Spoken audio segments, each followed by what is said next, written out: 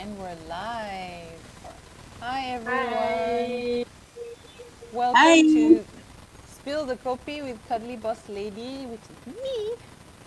This week we have two wonderful ladies who are going to talk to us about artistic swimming, also previously known as synchronized swimming.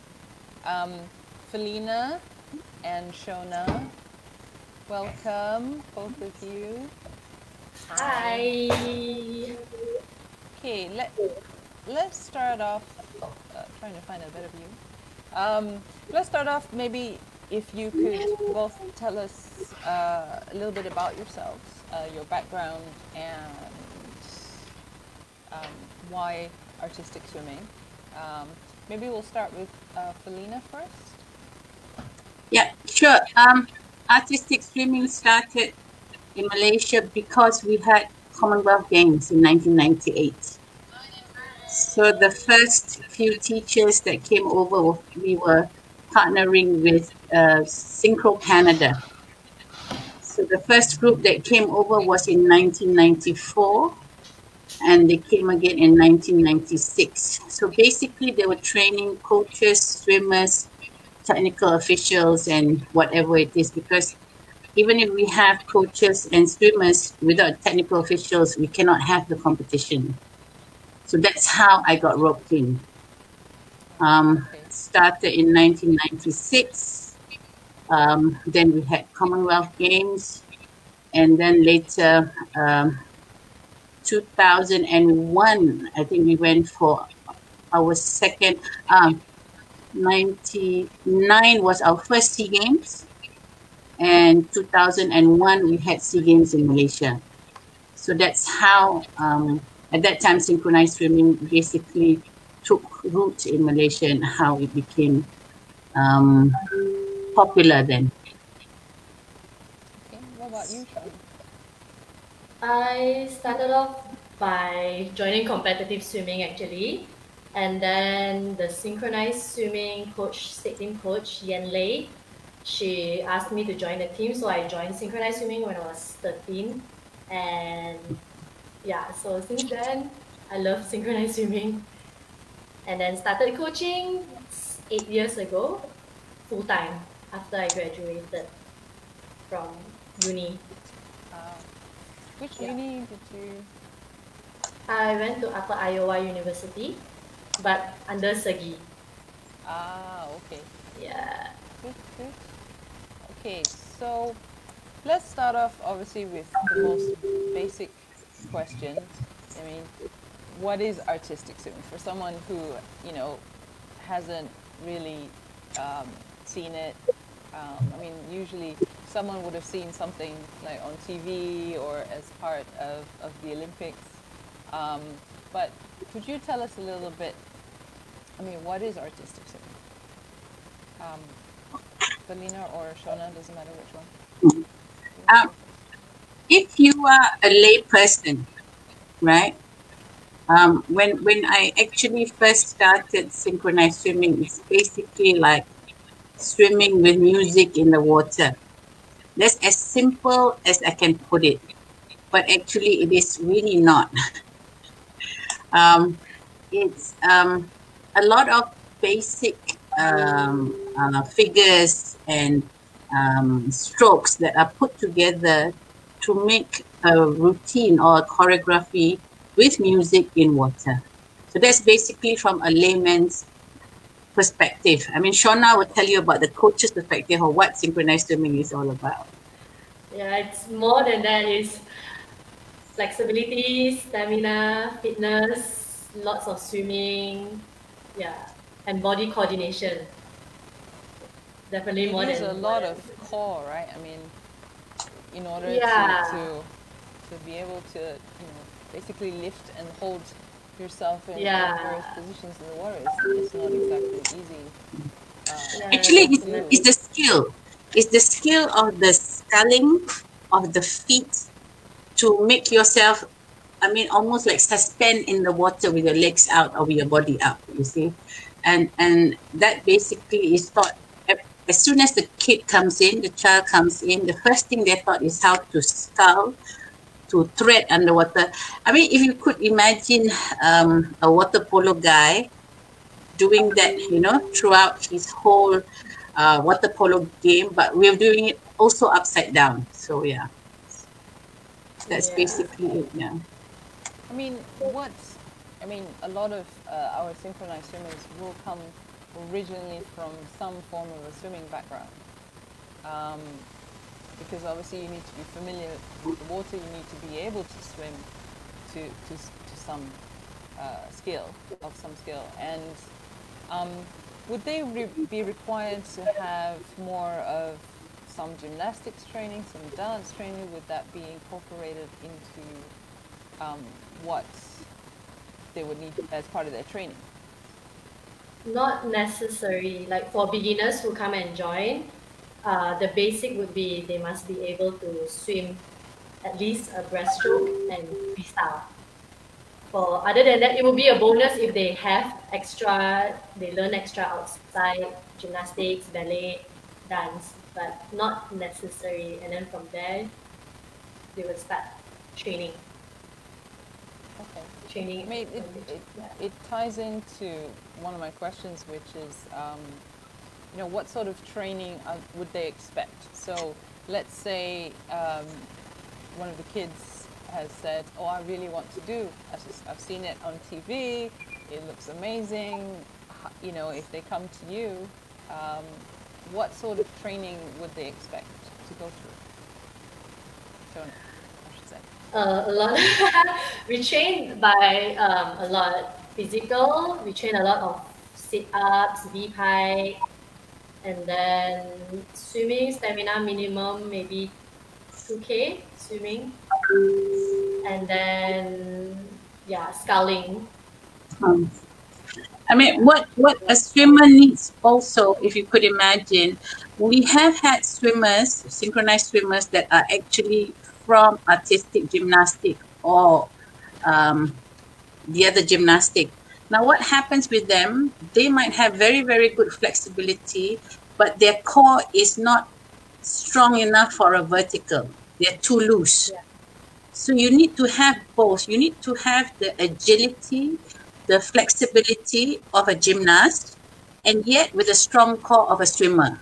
So that's basically what artistic swimmer has to have to be able to do the routines actually. Because you see, the biggest difference is when you are head up, your feet are actually treading. But when you are leg up, you have to point those toes and straighten those knees, which is very different from any other swimming parts, you know, like whether it's water polo or swimming, because you actually have to point the toes, straighten those knees, and really have a long extension. So that part is more of an gymnast, a ballerina bit. And yet, the core is the swimmer's core, and the stamina is the swimmer's stamina, because you have to stand so long underwater holding your breath. In fact, the swimmers do a lot of underwater core training. You can try with them. I think they can do 250, 300 meters underwater, just front back, without even coming up for a breath. I can't imagine doing that. I mean, the process is it's must be quite intense to be able to, because it's all different components that you really have to put together into something that looks as smooth and as natural as possible, while holding your breath and you know,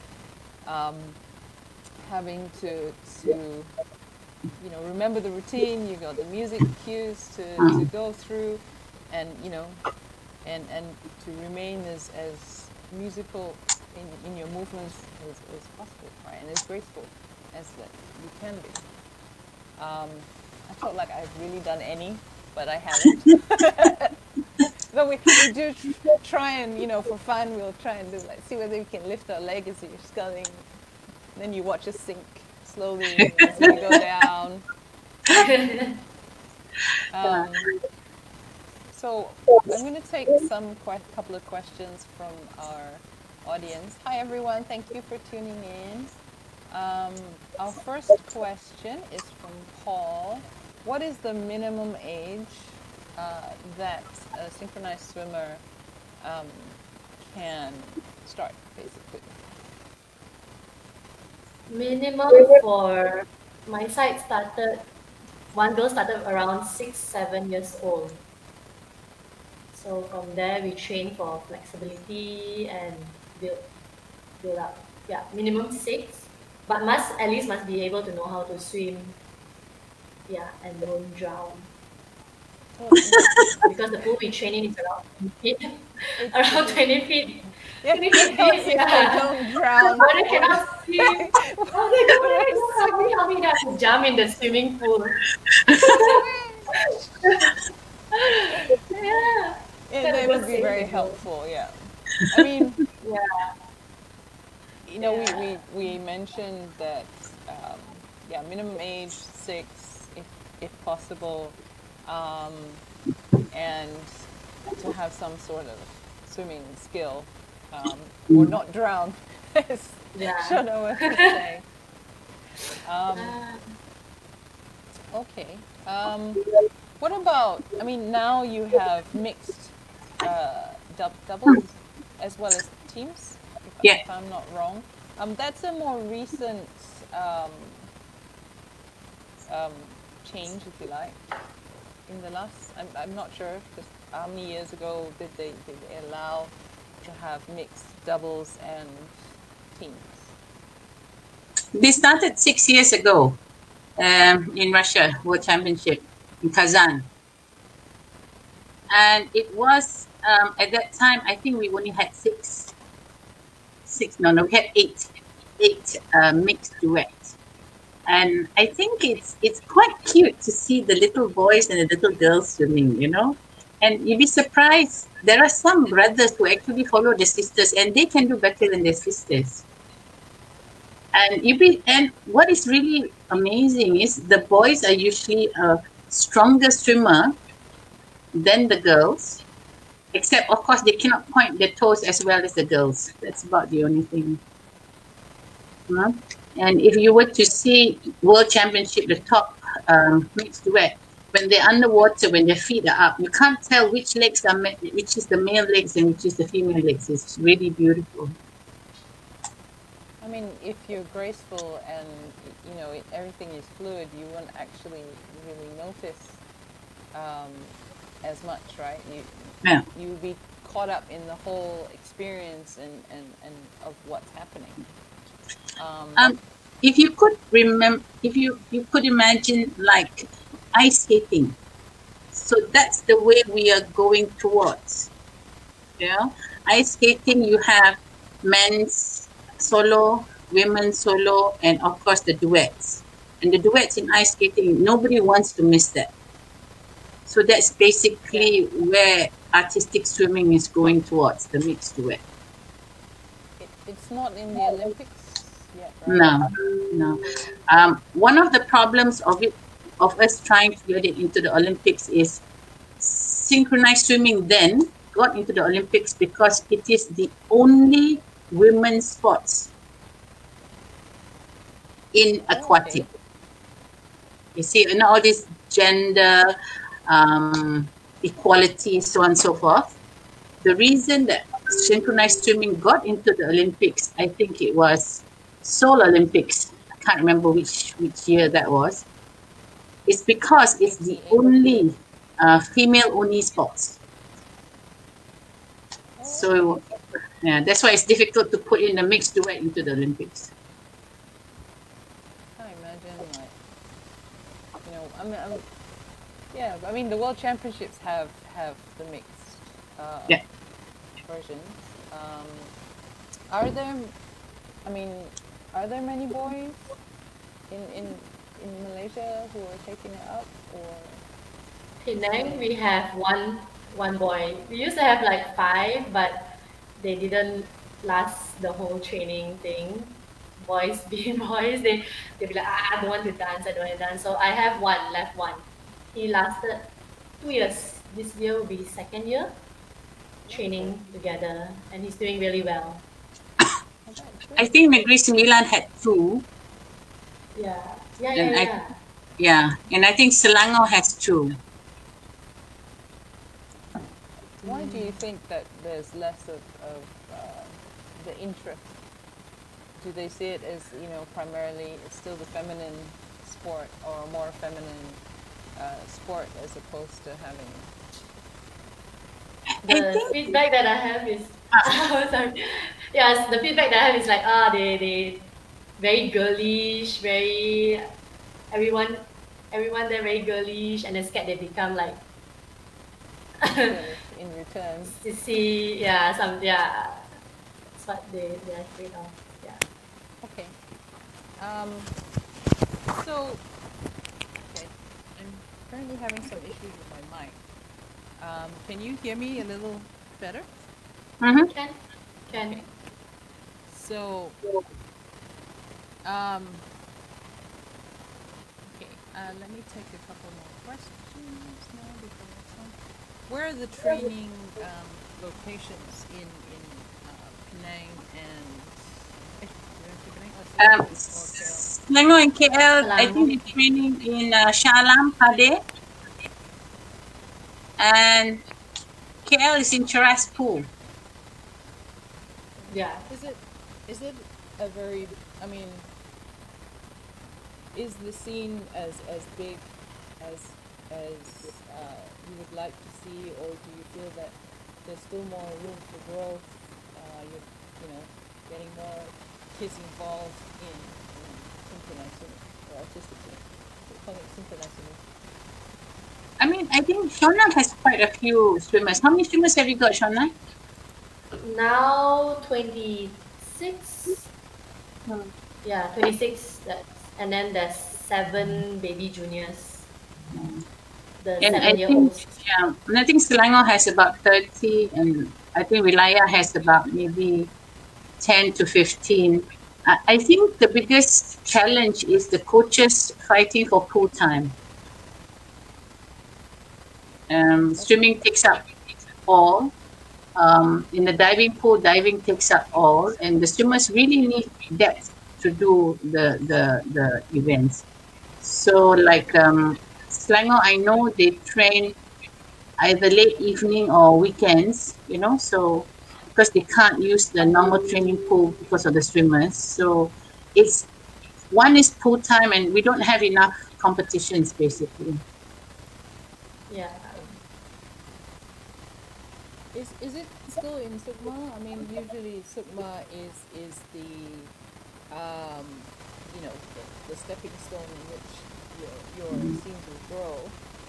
Is it still listed in Sukma?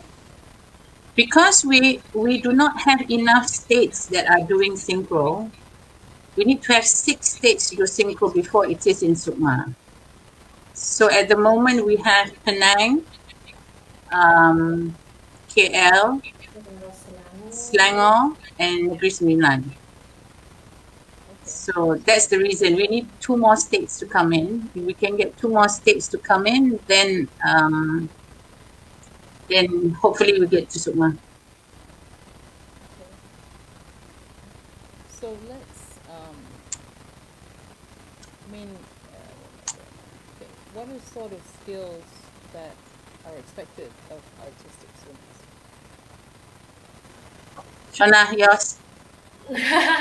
Okay, for skills, first thing definitely swimming, and also they must love dancing. I feel from my experience, they must love dancing. If they don't like dancing, end up they won't have passion for it, and then they won't continue to train, and then they will change sport or yeah. So swimming, love dancing, and coordination. Good coordination.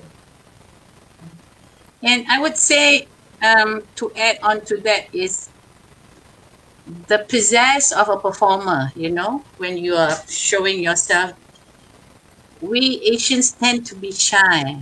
So we have a lot of swimmers who are actually very shy, and that is not making the performance endearing to the judges at all. So the fact that artistic swimmer has to have that performanceship, that showmanship to do well.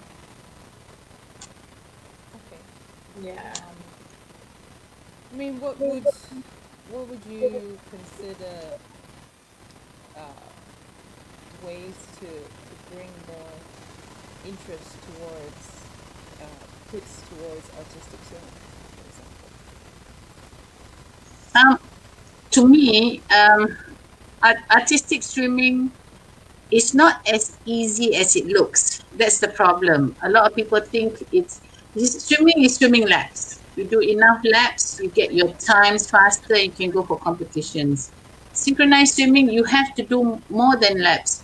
And to actually get you to the part of doing routines, you already need to have at least a year of training to be able to do a good routine. And I think that's the problem with our kids. A lot of them want to, train a little bit and go for competition. It doesn't work in artistic swimming. You have to at least train. I mean, answer right, Shona. You need to have at least 1 year to be able to do a routine. And a lot of our kids now do not want to even wait for 6 months. What more, 1 year? A lot of patience, a lot of hard work. Yeah. Yeah, I mean, it looks that's part of the beauty of what they see on TV, or whether they're in the audience, is that they see it. Well, just looks so effortless, and it's so smooth, and it's wow, it's amazing. But then they realize they will go there and realize the amount of work it actually takes to look that graceful, to look like everything is so easy, right? It takes so much more than just go and splash around, be it, and and it's much more than that, right? There's so much detail that goes into it. Yeah. Is my sound better from you guys? Much better. There is no sound. Yeah, I need to, I have all these gadgets that I'm still trying to figure them out. So anyway, at least I'm a bit clearer now. So let's take a couple more questions. How often, Paul's asking, how often does a child need to train a week? Maybe Shona? For my side, minimum 5 days a week, 3 hours, 3 hours to 3.5 hours a day. Wow. On my side. Yeah. If you want to see like really improvement, you want to go for competition after that 1 year, then yes, I would encourage commitment for 5 days. Yeah. If you come once a week, then it definitely won't be enough also. I mean, even if you're at a novice, like a beginner level, would that be? Yeah. Beginner level, they come around three times a week, 3 to 4 times. And as you progress, obviously, that's a lot of training. Even for swimmers ourselves, we'll be like, okay, that's quite a lot. But still, I mean, it shows the depth of how much is involved in something like this. And like I said, it takes so much work to make things look natural and effortless, right? Yeah, Kermit, I mean, if you love the sport, if you love what you were doing, then I guess it would feel a little easier to train that amount of that. But I mean, it also requires, from a parent's point of view, the investment they would have to make in also encouraging and being a part, I guess, of the child's goals. But saying that, Leah, just saying that, you know how much training we really have to do before we can actually represent our state, right? Do you know what I mean? We train like 6 days a week, sometimes 7 days a week for years to actually represent our own state. Whereas for an artistic swimmer to represent the state for a national age group event, for instance, or a Malaysian Open, for instance, they need minimum a year. Yeah. They're already representing the state, because you see, they might not be swimming the solos or the duets, but they're needed for the teams. You need 8 swimmers for the team. So you might not be, the top 2 or top 3. You just need to be top 8 to represent the state. Whereas during our time when we were swimming, we need to be basically the top 3 to actually swim one stroke. Yeah. I don't know what it's like now, but that was what I had to go through. But so the ability for the child to represent the state, and then there is so many different competitions now that are actually open. Okay, prior to COVID, of course.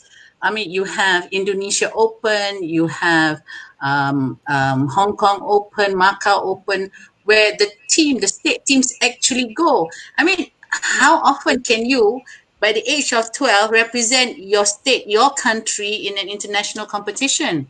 Only in artistic swimming. Yeah. True.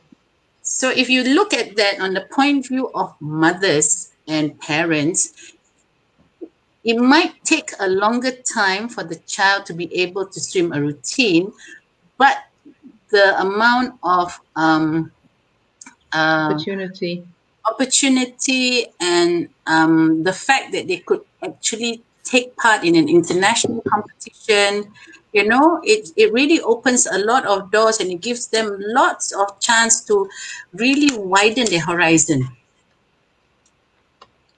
Okay.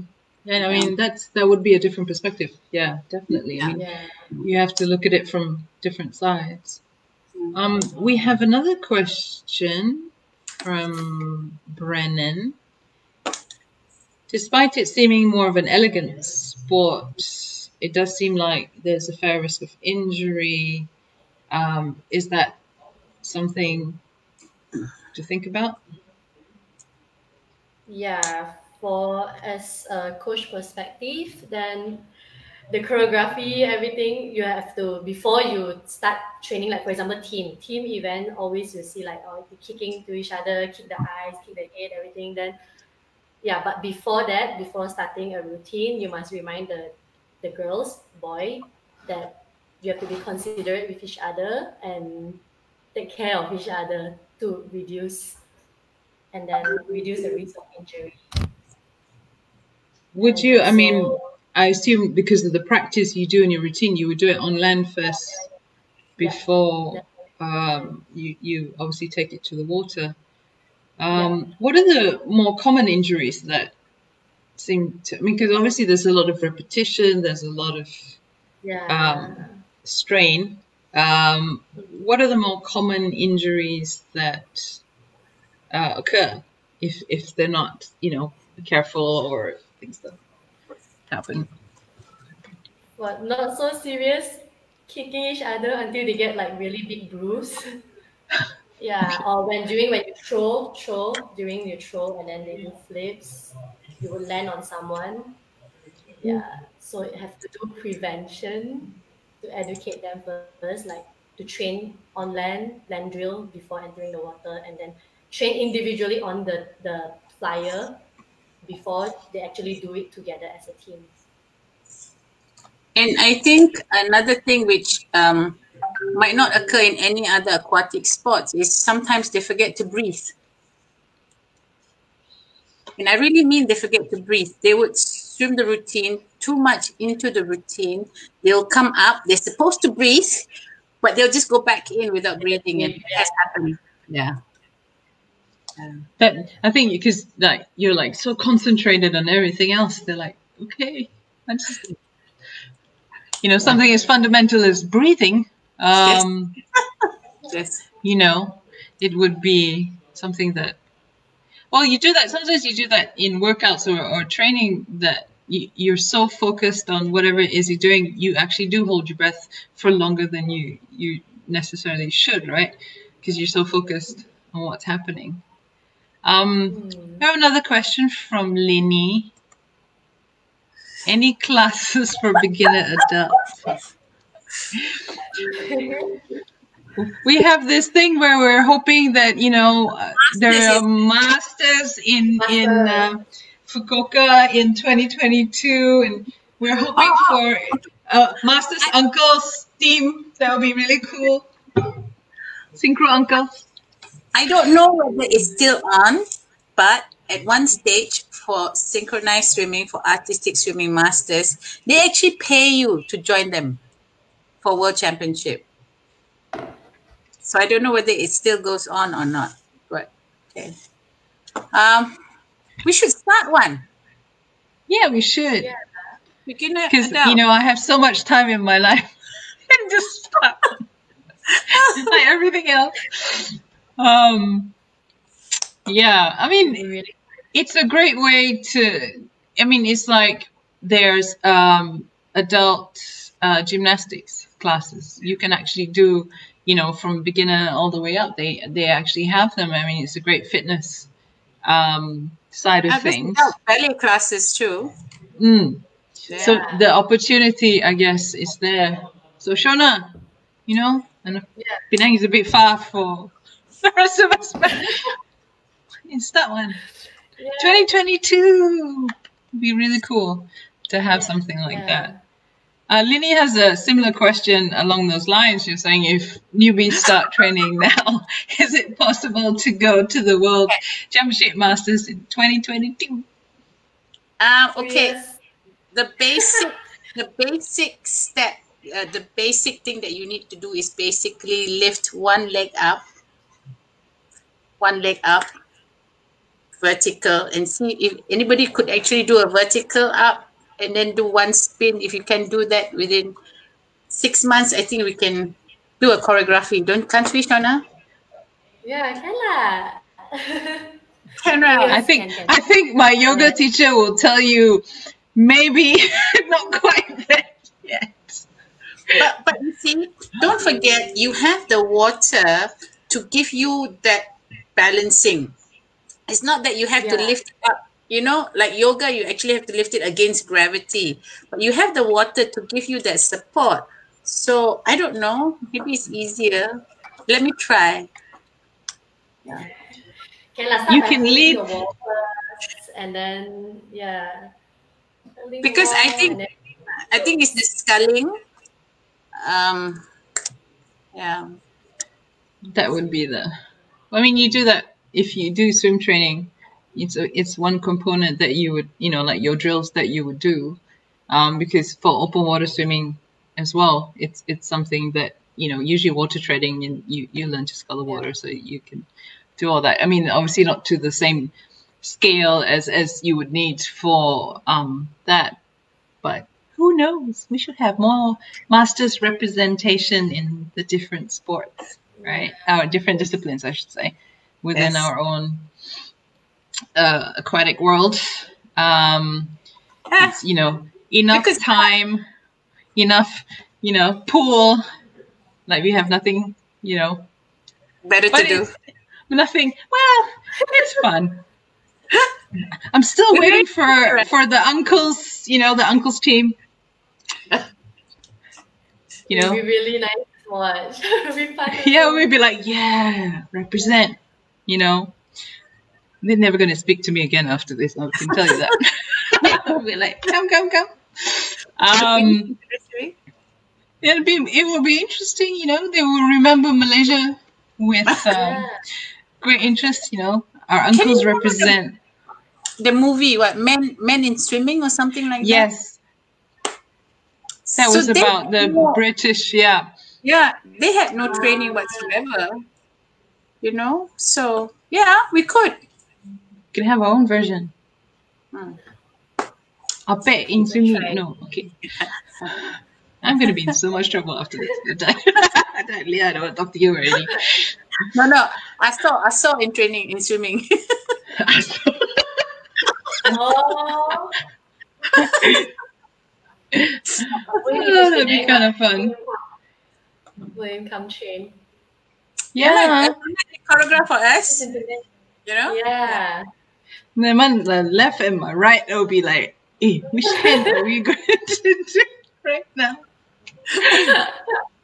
Oh, it's fun to do. I mean, like, as I was saying, you know, we use water polo drills in a lot of water polo drills in our training just to, you know, give them the depth that they need. And then, you know, let's see if we can get them to do the leg thing. All my swimmers are not going to be very happy with me if I say, okay, now we do some synchro drills as part of training. And I'll watch them sink as they go down. And it's good. Water safety also. Just learn to. All you need to do is lie flat, right? Put one leg up and just swim with one leg up. Just see how far you can go. It's one of the drills. I'm going to look forward to that one. I'm going to be there with the video. Okay, come. Let's go. See what happens. I'll be like, what? This coach like that one. But, you know, that's if you have fun while you're doing it. I mean, and have a board nearby so they can throw it, so they can get up. Brennan is asking, do artistic swimmers like doing kick sets in the pool? Kick sets, kicking. Kicking. Oh, they hate It's our... flutter. We call it flutter. They hate it, but we still do. Yes, we still train. We have to do. Flutters. Yes. I think for most of our swimming sports, doing that is necessary evil. Sometimes like, ayo, what's do my leg very pain, you know. They flutter, my leg like jelly, cannot move already. Some more. Yeah, but we still have to do. We do it. We do this too. That's good. I mean, it's a good. I mean, it's about balance, and it, you know, you would use that in your propulsion, right? I mean, I'm just throwing terms around like I know what I'm talking about, but you know, when that ability to, like you said, flutter kick is something that is a component of synchronized swimming, right? Yeah, basic component. Yeah. So you can't avoid kick sets in any of our disciplines, Brennan. Yeah. So we will tell Sue Theo, who is also a synchronized swimmer, we'll say she'll have to give us more of the kick sets in our, I'm going to regret that saying that, but in our workouts, you know, just, okay, more of the, you know, the Superman and the reverse Superman and all those things that you got to do on dry land and be like, oh my God, I'm going to die.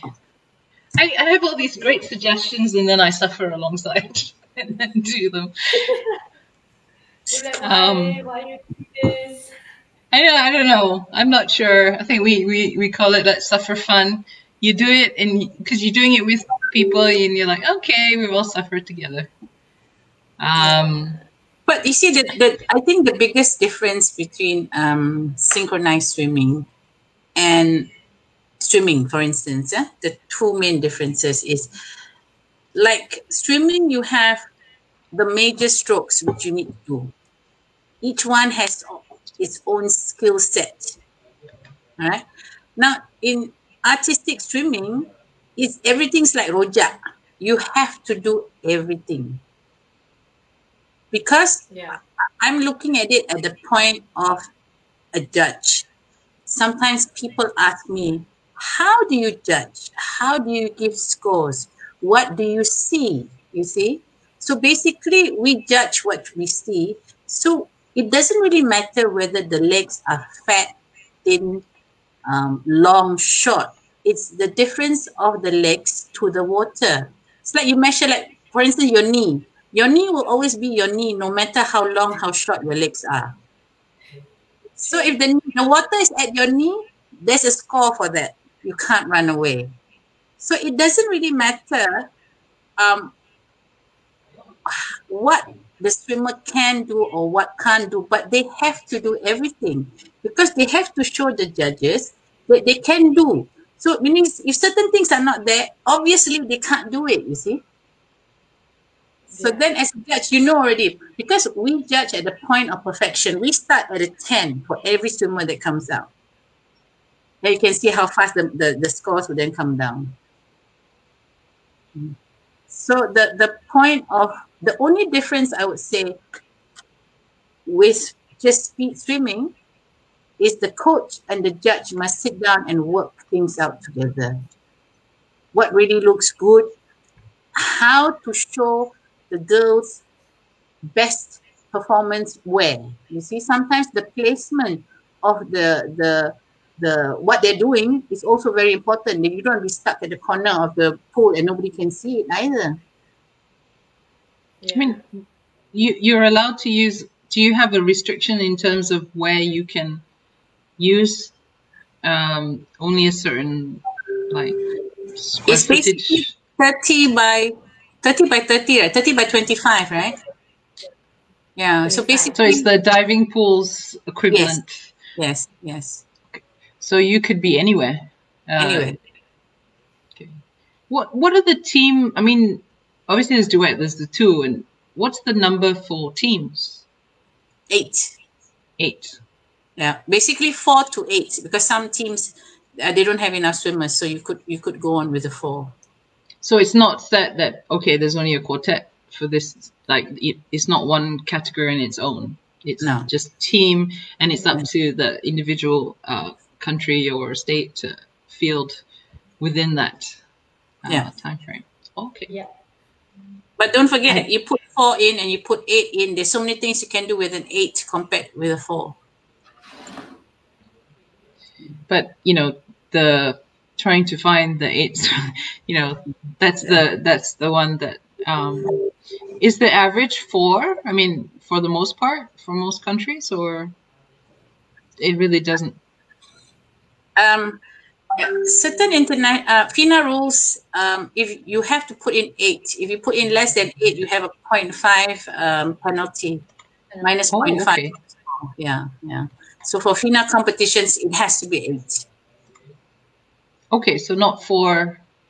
If You so, it's got to be either 4 or 8.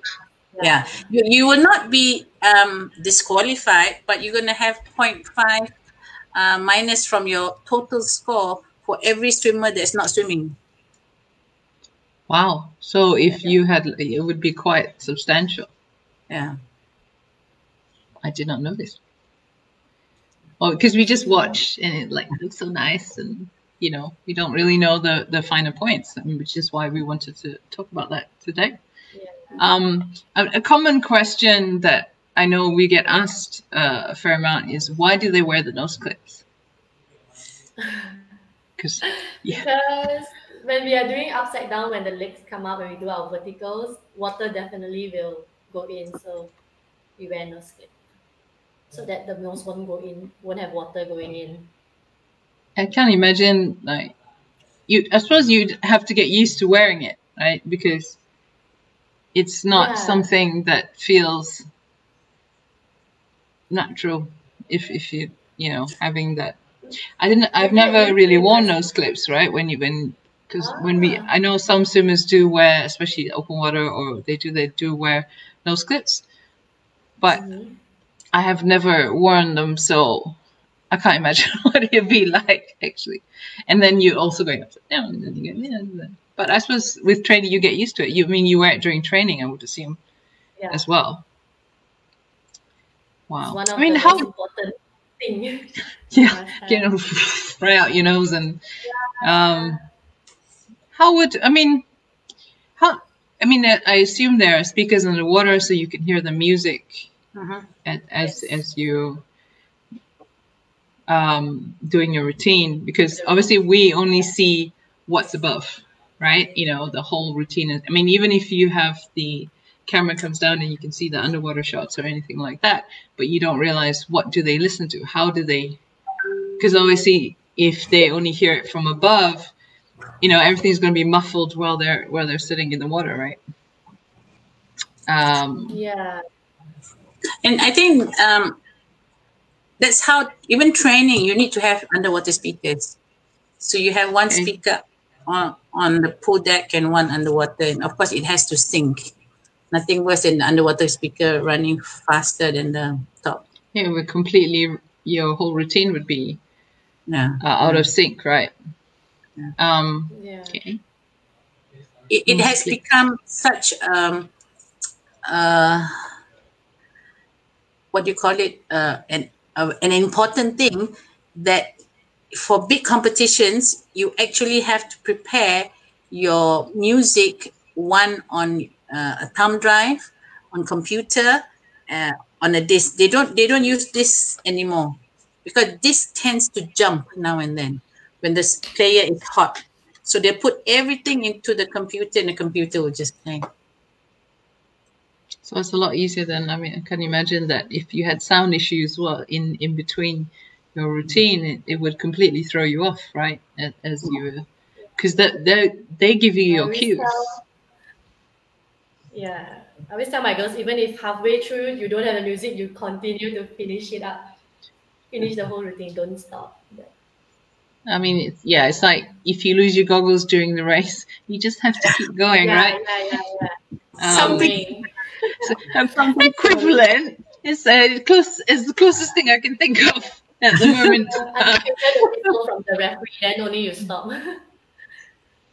How long is a routine normally for? I mean, does it depend on the different age groups? Obviously, if they're much younger, would their routines be shorter, or is it standard throughout the? What are the times? Sorry? For under 12, it goes by their age group. So for under 12, solos would be 2 minutes. And then 13 to 15 would be 2 minutes, 15 seconds. And then the older juniors would be 2 minutes, 30 seconds. So when the older you get, the more longer music you have. Yeah. What about in like FINA events? Is that the same 2 minutes to 30? It is the same. I mean, it would seem like a long 2 minutes actually when you're doing it, right? I mean, the amount of work that is hidden behind it when you're doing it. We have some other questions. Let's see. Oh, one from Finis, Malaysia. Artistic swimmers look amazing in water. Are the swimmers and coaches involved in the suit design process? And how long does it take to get ready for performance? You know, the hair, the makeup, because the overall look is also considered, right? In judging as well. For swimsuit, if you want your solo suit to be done, you get to design your own and then you send it to the tailor and then they will do it for you. For team, coaches will design it or seek help by parents or how to design the suit or research on how other teams, their swimsuit like, how their design is like. So yeah. So is it like your normal swimsuit and then you add on to it, or how does it? It's a custom kind of for synchro itself. Yes. Okay. Because quite expensive. it also depends on the theme. Sometimes the teams have a theme. Does that make sense? Yeah. Teams have a theme. So, you know, at one stage, they were doing a lot of Frozen, for instance, you know. So the girls' swimsuits are usually light blue, you know, with sparkles and things like that from Frozen and things like that. Yeah. So it depends on the theme, but usually we try not to have the swimsuit the same color with the water. Then you can't really see, you know, where the swimmers are, because like in all the performances, including the hair, the makeup and everything, basically you're trying to impress the judges. You're trying to give them a polished look. And if you have swimsuits that disappear into because you see, for a judge, we are given specific scores to give at different parts of your body. For instance, waist level is one score, hips level another score, knee level another score. So you do want to see where the person's waist is, where the person's back is, you know, and things like that. So that's why swimsuit design is actually very important too. You might think it's a glamour bit of it, but sometimes certain swimsuit can elongate the body, you know? Yeah. It's creating the lines that, you know, Yeah. you want them to be able to see, right? Yeah, that's right. Yeah. Yeah. I It's mean, the same like in gymnastics, right? Or rhythmic gymnastics, that the costume shouldn't detract or distract from what you're trying to show yeah. in the routine. Yeah. Cool. I mean, with that in mind, I mean, Brennan was asking, what are some of your more memorable or favorite synchro performances that you've seen over the years? I mean, definitely as a judge, you've seen, events. you know, plenty. Definitely team events, you know, and I don't know whether we have videos of Spain. Spain team has wonderful, really out of this world kind of events where they would maybe portray animals, and you know they'll be coming out, stepping out on people's back, being that animal, yeah, and really, really good. It's amazing that, you know, even the swimmers' backs could be a platform where they jump off. You could even have a trapeze by somebody's feet, and you jump off from that person's feet onto somebody's hand and then pass it over, you know, things like that. So these are the It's kind amazing. of. But then again, this is high risk. One misstep, you're going to hit the swimmer below. It would be, yeah, quite an impact, right? Yeah. But then, I mean, you know, I can remember China once had this, they made like a donut, yeah, and the swimmer actually came out and did break dancing on their backs. wow. Yeah, you know, things like that, you know, it's amazing. I can't imagine doing that. Yeah. We have enough trouble lifting our leg to do that. Imagine like trying to do that. Not required for masters to do the breakdancing across people. Just want to say that we're probably crazy enough to try things, but no, maybe not. I don't think we could even get a stable enough platform for something. Probably not. We're like, You know, can you imagine? Somebody says that, and then we'd be like, whoops. It would be highly entertaining, though. I tell you, that's something that we would be able to do. Yeah. Yeah, that would be memorable if you're talking about memorable for different reasons, but it would be memorable. you might actually have the whole 7 of us singing and have a lot of this uniform. Oh. Yeah. But, you know, do not be afraid as the masters, you know, to try it out. Paul is asking whether, hang on, let me bring this up. Training in Shalam in Pade. Not Panasonic, it's in Pade. I don't know what section it is. Darul Ihsan, no. Darul Ihsan, right? Darul Ihsan Aquatic Center. Yeah. What I can do is maybe later on I'll post up a link if of the where you can find out more information and things like that. I'll post that in a separate post later today. Because I don't have that obviously information offhand, but I will share that with you or whoever else on after the show. Maybe we can get that out there to you. Let me see. I can see that Clara and Linny are asking, you know, about coaches.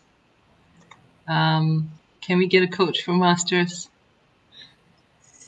I think They're apparently really excited about this.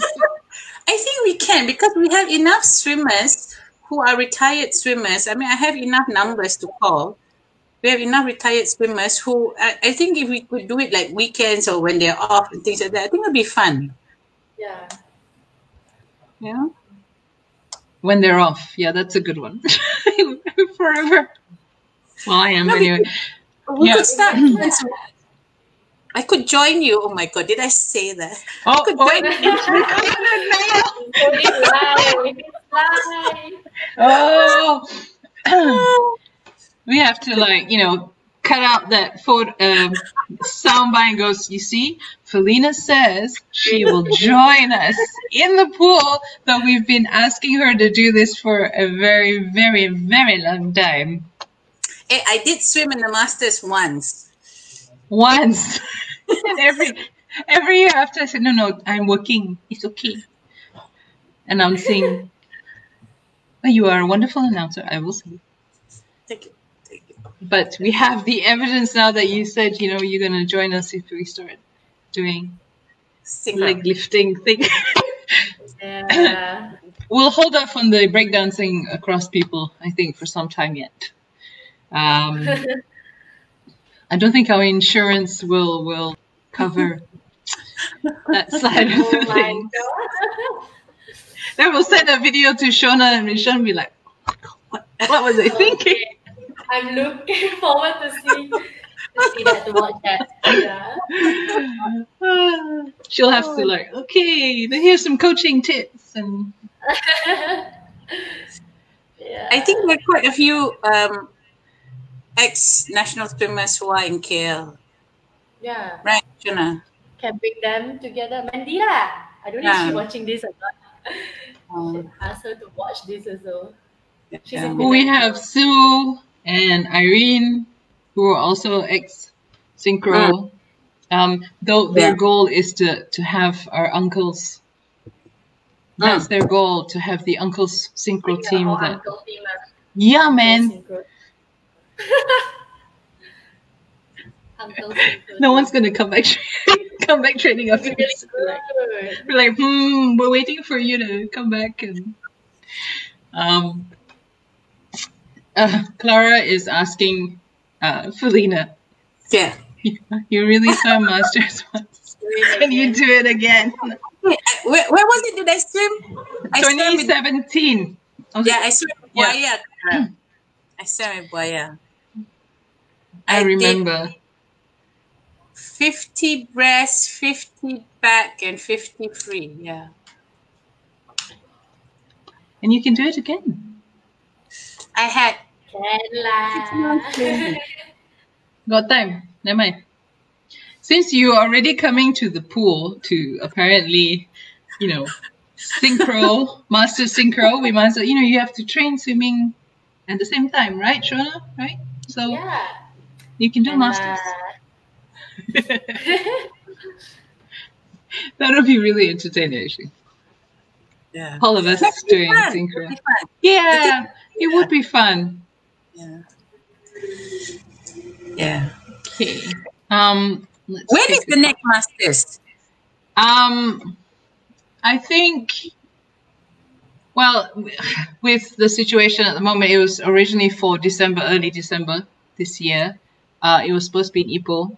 So, who knows? It'll be kind of cool to have it there. We hope that we get to the Swim Masters this year. We have no other races to do at the moment, so maybe they can include Masters Synchro. Yeah, just and then we will have Shona as our, you know, and then she will be like Miss Graceful, and then the rest of us like, okay, we just follow whatever.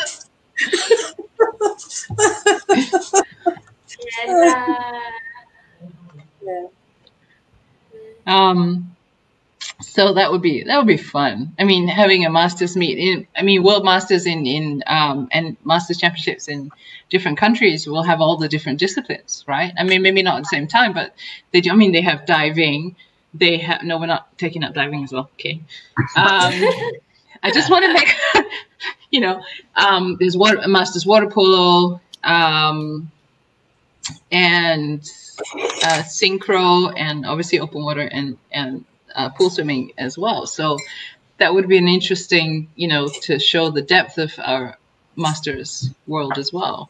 And I think it'd be kind of fun for the kids to see. I mean, the same thing with Masters swimming or anything else, that there's progression. There's a journey that, you know, you can, if it's the sport that you love, the discipline that you love, you can carry it on for as long as you want. I mean, maybe not to the same training scale as you did if you were a competitive artistic swimmer or a swimmer, but it's still, you know, you can still do the sport that you love doing for as long as you are able. You know, the age, that whatever age. I mean, age is not really a factor, except, you know, our recovery is a lot longer than, you know, you would ordinarily. But yeah, I mean, to me, it's a way to inspire the kids, or as like, this is not how you do it, maybe for our future cycle program. But, you know, it's something that you can say to the kids, look, you know, this is when you have fun with it, when your competitive career is over, per se, and there is still the journey that you can keep going on, doing that. That's my speech for everyone today. It's true. I mean, you can do sport for, you know, if it's something that you love doing. Sometimes you go away for a while, like a lot of us did, and then come back to it, and then you still find that you love doing it. Obviously not to the same scale. You're not going to train or as much, well, unless you really want to, as you did before, but you still can do something that you love doing.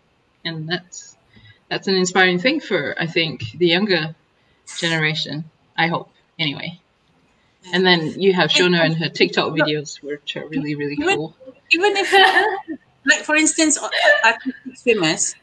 artistic swimmers, they can then also go into judging. And judging is a whole different career. Yeah? And you can judge until you're, what was it, 60? I can't remember what age also. Yeah. Is it 62? I can't remember. I mean, as long as you're able and still, right, you can, for as long as you feel that you want to. I mean, Age is not no, I mean, you adapt. Obviously, you adapt to what your physical limitations may be as you age. But, you know, hey, why not? Yeah.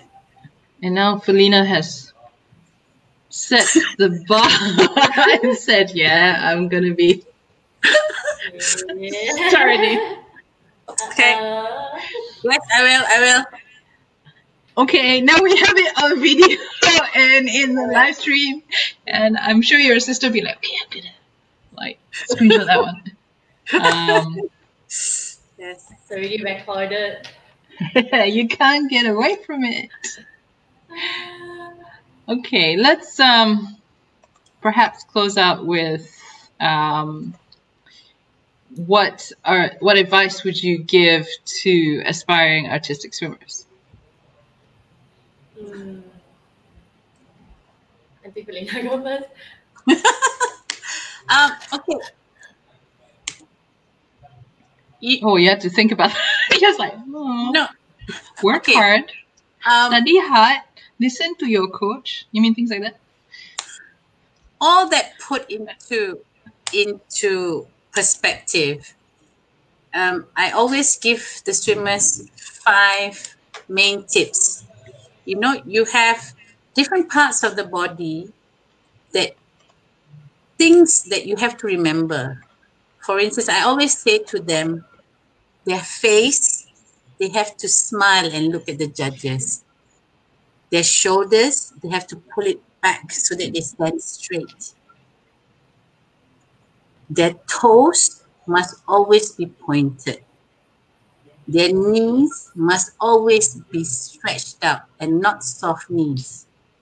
And their whole body must be a full extension from the heads right down to the toes. That's all they need to remember while remembering all the rest. But those 5 bits of your body really counts a lot. You know, sometimes you're so busy concentrating, counting 1, 2, 3, 4, 5, 6, 7. You know, you're giving a death mask to all the judges. At least smile, you know? Expression, right? You have to have You don't have to Expression. learn the expression yet when you're younger, but smile, because young swimmers, small swimmers, they're very cute. But then they're so busy counting 1, 2, 3, 4, 5, 6, 7, 8. 1, 2, 3, 4, 5, 6, 7, 8. You can see that look. Yes, The yes, blue yes, look yes. in You the eyes. realize we're going to be like that if we do. Master Secret will be like, satu, dua. Well, maybe not 1, satu, 2, but 3, 4, 5. it's like, hey, which, my left or your left? And then, but yeah, I mean, how you carry yourself and how you,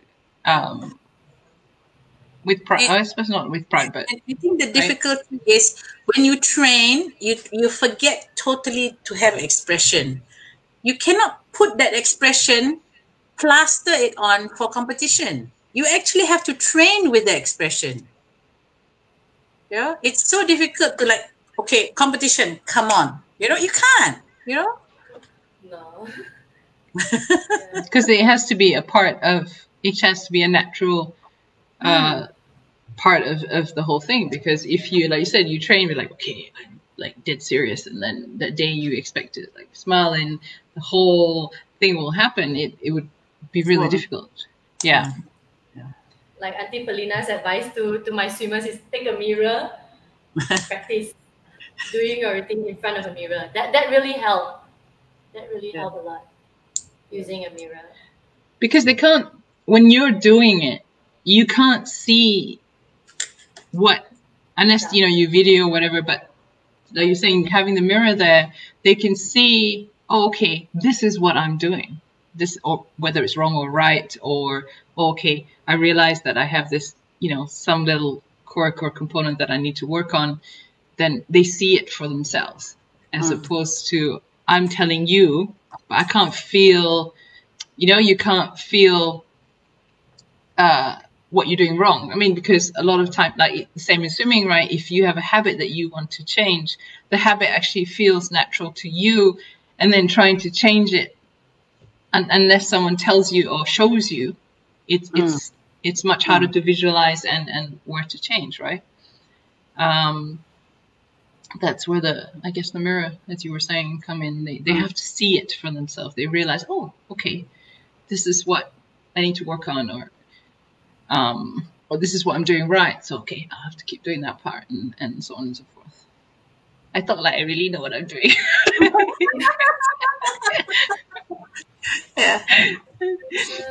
When I have 2 left feet and I can't really dance, but I'm telling you, this is something that, you have to consider. But I know that FINA has been, they share like throwback things, whether of the different disciplines, whether it's the high dives and the synchro routines, and obviously all the different disciplines. And it's amazing, you see, like you're saying, you see the especially the highest level of the synchro swimmers are out there, and it's amazing what they can do. I mean, you can, I think that the same with any young swimmers, watch them. Not necessarily you can like instantly follow that, but that's something to, if it inspires you to do better at what you do, or gives you ideas for, okay, maybe, I saw what she or he did with, like you're saying, the toes and the, the whole pose and whatever it is. Oh, okay, what if I did that? How do I do that? And, that's something that you can utilize to your advantage. I mean, watch them. I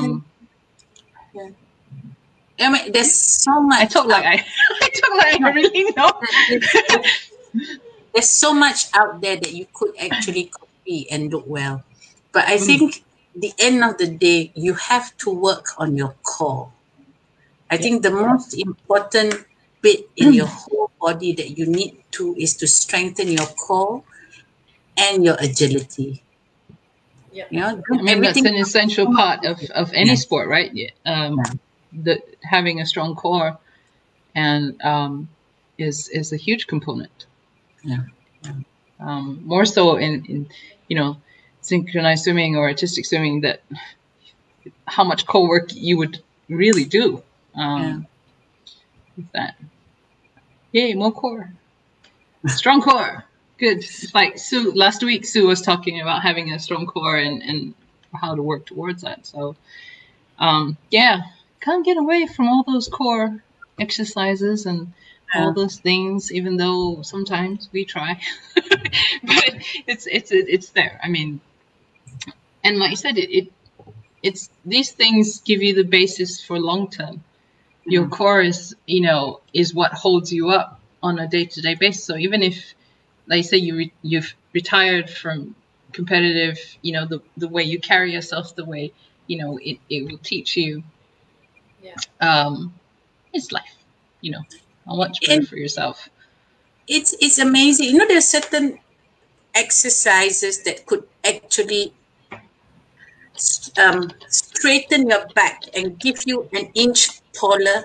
Very, very simple exercises to do with these little kids to actually, you know, hold themselves. And you could just get the kids to even push up to get 1 inch taller. But of course, then they have to remember to do that throughout, you see, because that's the problem. Yeah, I mean, it's something they will learn, I guess. They'll try it out. They'll realize that, okay, maybe that's not something that, not yet, but yeah, I mean, it's an important part. So remember your core, people, and your kick sets. Can't avoid those. No, and your legs. And your legs, and your arms, and your sculling, and your endurance, and your breathing, and then your musicality and remembering all the different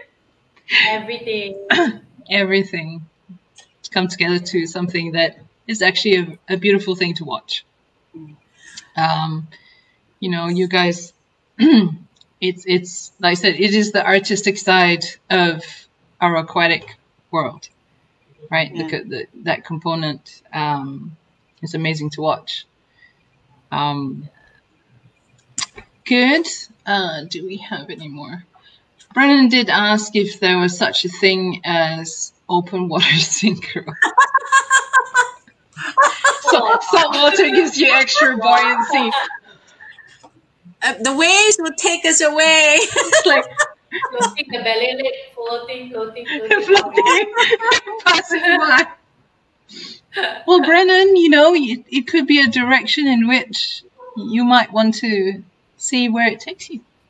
Yeah. To try it out for yourself. I know you swim open water, so yeah, that would be an interesting thing. Well, uncle, right? Brennan is in his 30s, dear. Well, you know. Are you gonna join us, Brennan? Brennan is in Sarawak. Ah. Brennan can start an uncle's team in Sarawak. Yeah. Yeah. Get it going, Brennan, since you're asking about, you know, all the different components. More curtsies. We have swimmers in Sarawak, don't we? Belinda. Don't we? And swimmers in Sarawak? Do we have? No. Last I heard, no. No, huh? No. We should because start most of them are in KL, right? Vic is in KL. Yeah. I'll move to KL. Okay. Never mind, Brennan. Start a movement. Yeah. Get the uncles going. Can. Do break dance. It'll be boys that do break dance and exactly. Break dance on water. And then, you know, it's your chance to meet the young ladies, the ones that are legal. I'm just going to point that out first, just in case we get in trouble. So yeah, must cover anything misconception. My masters will all be of a certain age, so that's fine. Actually, if they start one in Sarawak and maybe Clara starts one in Perak, we'll have 6 seats. We can easily go for Sukma. Yeah. Right? That would be kind of cool. Yeah, Brennan, start something. Yeah. Since you asked. you know. So we need 2 more states to join in, and we are already ready for, yeah. Perak and Open Sarawak. water breakdown synchro. Yeah. That'd be good. Good. Because So I this is just an idea. You just need 3 swimmers and 1 coach to start a team in anywhere, because the swimmers can do solo, the swimmers can do a duet with a spare, and 1 coach. That's it. You already have a team. Because you could have already 4 events with just a solo and a duet. So there's already 4 goals for each state. That was how I pitched it, you see. So if a state could even have just basically 3 swimmers and 1 coach, you already have a chance to get 4 gold medals. that'd be good. I mean, it'd be good to see the growth, basically. I mean, Sukma, like you said, is the stepping stone, and hopefully more states will participate so that the inclusiveness will happen, right? So if you can imagine, you have 4 states, 3 swimmers and a coach. I mean, a lot of states say, how much money do they have to spend to get the swimmers trained and to get the swimmers, ready for competition? But if you think about it, you just need 3 swimmers, 1 coach, you have 4 events, you have 12 medals to fight for. That would be, I mean, that's part of the attraction, right? For Yeah. You know very well. States. I mean, think about it. You have hockey. How many for 1 medal? Everybody got to share. You have football. How many in a team for 1 medal? Yeah. So trying to get that together would be, I mean, a smaller number to work with, right? Then, of course, once you've got that started, then you have to work towards a team. Once you get a team in, you could actually have 7 events. Yeah. That would be really good, actually, to see that happening. Because they said it's very difficult to find 8 swimmers, which I agree. But you can easily find 1, 2, or 3. Start small and see how it grows. Yeah, that would be amazing. We're gonna wind it down today because I know Shona has to leave soon to torture her little band of. Yes, I've seen you guys train last time. Before we end, I just want to say thank you to my sponsors, Swim Shop to You, Phineas Swimming Malaysia, Real Out Play, for supporting us as always. Just to let you know that you can get 10% off normal priced items on Swim Shop to You if you use the code Dugongs, of course. Gotta have Dugongs for me. Just to let you know, just right there. So, and then I'm just gonna say thank you very much, ladies, for joining us today. Very entertaining as always, the 2 of you. And I hope everyone not only enjoyed our chat today, as well learned something new about synchronized swimming or artistic swimming, and will want to find out more for themselves or their kids.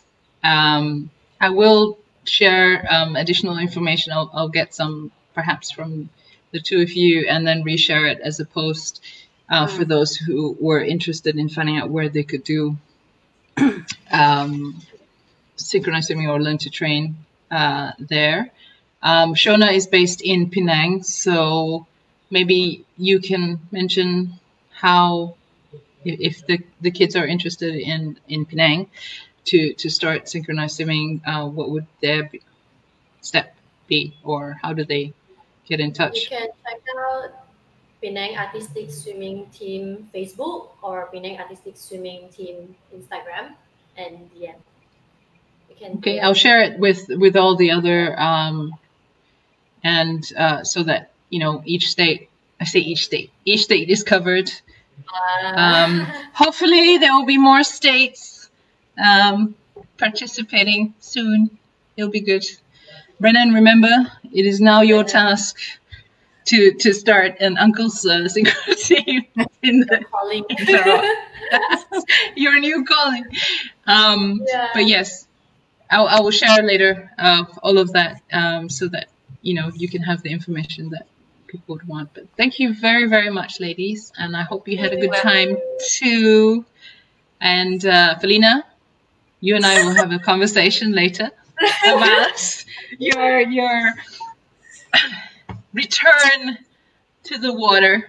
Once a week first, okay? Okay, we start. Debut. And then I will send videos to Shona, and then she'd be like, "You guys are funny." Online. Can. Guys. There will be no live streaming of that, though. I just want to point that out from early on. There will be no live streaming. But there will be live streaming of me dying, okay? No live streaming of me dying. Awesome. Thank you very much, ladies. You take care. Have a good weekend, and take care, everybody. Okay, bye-bye. Thank you so much for calling us here. Bye-bye. Bye. Bye.